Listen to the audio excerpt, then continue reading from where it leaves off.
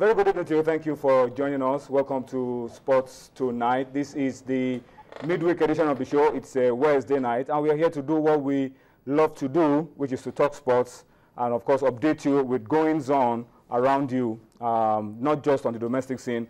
We as well talk about issues on the international scene. So thank you for joining us, and welcome to yet another exciting edition of Sports Tonight. My name is Toyi Ibitoye.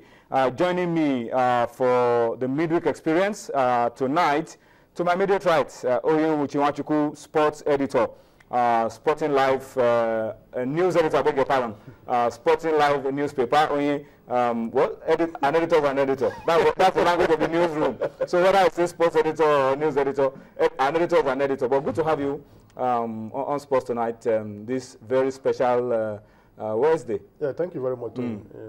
So much drama. A lot of drama. Yeah, a lot of drama. But we are here. We'll always be here. To say it. They say soldier go, soldier come. The barracks will remain. All right, we will always be here. I mean, some of the things we've highlighted before are beginning to come to the fore, and that's about Nigerian football. Plenty of drama going around in Nigeria. You cannot afford to blink, because before you blink, something has changed, and it's a whole new drama altogether. We're talking about the crisis of leadership. You're talking about the crisis of elections. You're talking about the crisis of a coach and the contracts and preparations for the Africa Cup of Nations. We'll give you all of that on the program tonight. We will also, of course, talk Globe Premier League, a review of matches played today in our usual style. We'll get you some of the pictures. We'll talk about the teams at the top, the teams at the bottom. We have everything for you. We will also accommodate the girls today, because in a few hours from now, around 20 girls will be playing the last group game, and we hope that they will do just enough to qualify from that group and not go the way of our sisters, our neighbors, the young girls from Ghana that crashed out after winning their game yesterday. Dumnadi Okonta is on with us. He will be giving us a comprehensive review of matches later on the show. Dumnadi, good to have you on Sports Tonight. Well, good evening. Good evening to viewers. If I want dramatic day, if I'm going for an advanced course studies, my thesis is going to be on Nigerian football. Nigerian football, the politics of Nigerian football. It's very good. You can spend the whole... You probably wouldn't get far with that thesis, because it doesn't follow a pattern. It doesn't follow a pattern. Politics does not follow a pattern. So I will a foundation.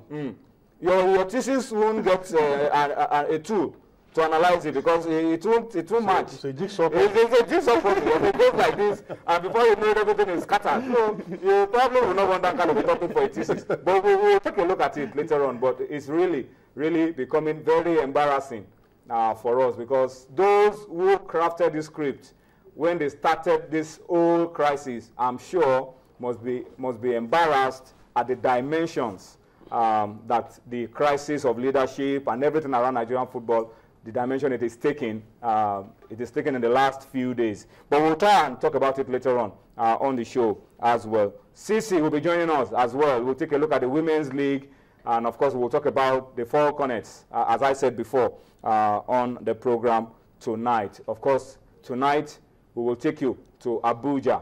We will take you to Yenagoa. We have persons that will be standing by to talk to us, to shed light on what has been a dramatic day around administration of Nigerian football. But let's start off this way. Feedback, very key. We need you to understand. Yesterday was an amazing day for us, because we got plenty of feedback on the show, and we were able to read plenty of feedback as well, because we had the chairman of Stationery Stores FC with us on the show, Tilewa Adebajo, and he spoke so well. And now I have an understanding of why Stationery Stores is what it is. I can't imagine people from outside of Nigeria, everybody interested in knowing what is going on around stationery stores. So we expect to do the same today, because today we will talk Nigerian football. So talk to us, take advantage of the platforms that you see on your screen.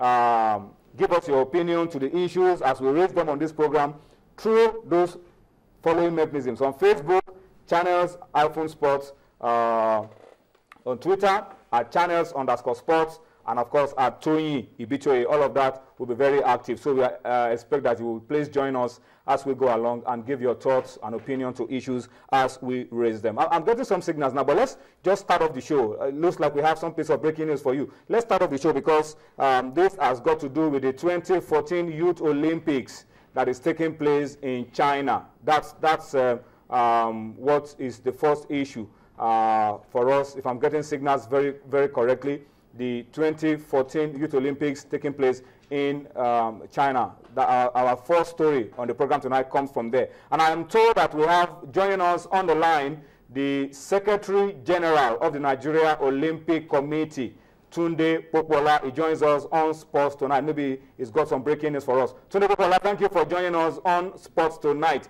This is really the first time we're starting the show off immediately with a phone call because of the urgency and the importance of the message that you have for us on the show tonight. What exactly is going on around Nigeria and the Youth Olympics starting in a few days in China? Well, thank you very much. We were just withdrawing our team from the competition in China. And the reason is not far-fetched. You will discover in the last 1 week, most of our competitions are being stressed by whether one withdraw or try to withdraw by people. You know, all these are not connected with the issue of the Ebola virus. And we don't want these young kids, you know, to be traumatized in a situation whereby they be subjected to some kind of treatment, whatever they are. These are young minds, and we need them more now than ever. We don't need to destroy their psyche. We don't need to put them under unnecessary psychological trauma because of the events going on. So the best thing for us to do will be to withdraw them back home so that they have a better future. They have a better understanding of events. It should not be nice if at the end of during the competition, these athletes will be not able to perform well because they are under one kind of stress or the other. I want to say this one very clearly now so that we will not misunderstand the whole scene and the reasons why. One, all the athletes that went to Nigeria were tested by the authorities in China.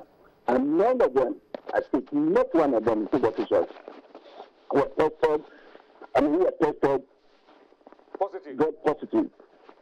So, but they are there now, and the way it is, they cannot, from the surrounding situation, they will not be able to go freely, walk around freely. And if you're in a situation whereby you are not free to move around, I think it will also traumatize you. Like me and you were also traumatized by the action of the madman Bobby Joa, if I know how to use that word. But certainly we need, and as a responsible country, protect these young athletes. If it were maybe the old ones, they could be able to manage, but we cannot put the young men, you know, in such a situation. That's why we're asking them to come back home. Let's clarify this very quickly for those who are listening to us, who are watching us from across the globe. What you are saying, just to reemphasize your words, Tunde Popola, Secretary General of the Nigeria Olympic Committee, is that Nigeria is pulling out of the 2014 Youth Olympics taking place in China. It is supposed to start in 2 days' time, and so Nigeria is pulling out because... That is very, very correct. Yes, we're pulling out. Because our athletes have been... back home in the next 48 hours, where possible. How many athletes did we send there in the first place? We have 14 athletes and then 5 officials as of this moment.